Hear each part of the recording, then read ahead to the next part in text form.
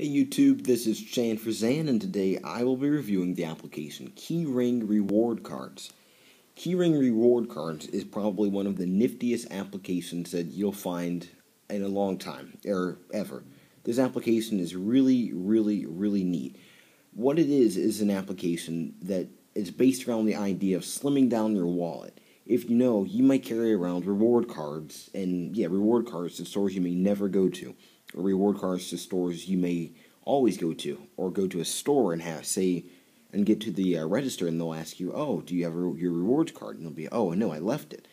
Well, here, this application is perfect. What it does is you put your, you can scan your card, and then it will put your card number and everything right in here. So when you go up to the checkout line, you'll have your barcode right there.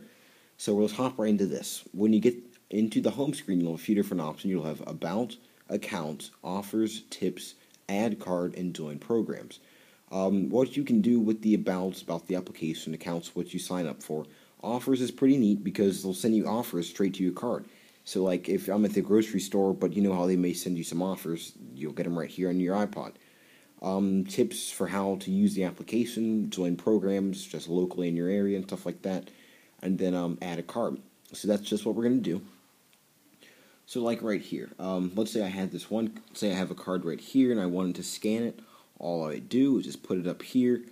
One issue I've found with the application is that it really doesn't work very well on the scanning front. So what I do is I'll just hit won't scan, and then I'll enter the barcode in manually. So like right here, let's see what Hot Topic. So then I'll go right here to the select a retailer, search by name, and then I'd put in Hot Topic, and then it'd be right there. Description, you can make it reward card, and then right here you put your barcode in, and then it'd be as simple as that. I've already did that, and then I've already did that, so I just hit create card, and then right there you're all good. So right there. So now let's say, like for cards that I have, let's say I was at the store and I wanted to, let's say I was at Hot Topic and I wanted to check out at line. Heaven forbid I buy anything there, but let's say I wanted to.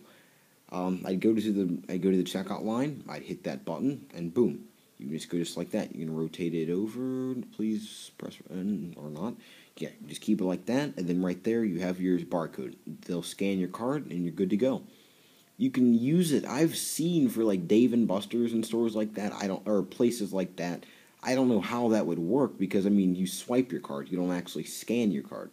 To recharge your card, I guess would work, but I'm not sure.